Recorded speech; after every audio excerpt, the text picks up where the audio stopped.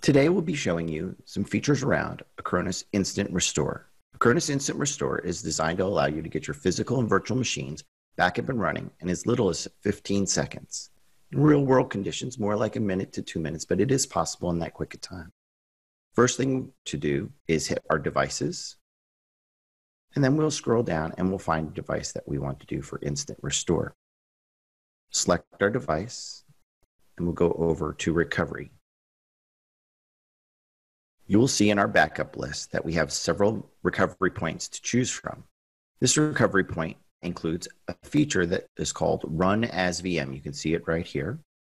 You click on Run as VM, and it will bring you up an interface. What you'll be asked to do is select a target machine. You do have to have an available Hyper-V or VMware system, so you'll be able to choose from either Hyper-V or VMware.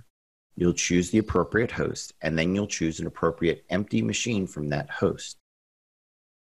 You'll also be able to set the power state as to whether you want it to be on or off immediately. By default, this is set to on so that your machine will come on immediately. Once you've selected both the machine and the power state, you can click on Run Now, and you will immediately be able to go into the interface where you normally would look at your virtual machines remotely, and you'll be able to start booting in from it immediately.